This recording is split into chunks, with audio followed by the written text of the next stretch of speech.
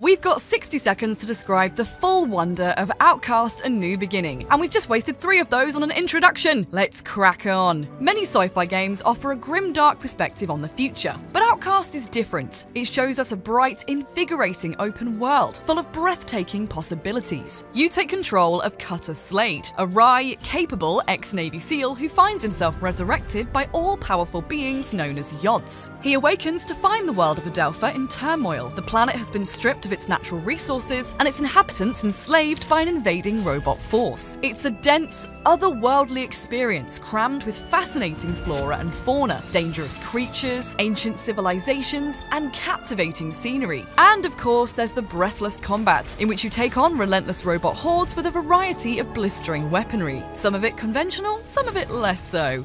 Outcast: A New Beginning comes to PlayStation 5 on the 15th of March 2024. PlayStation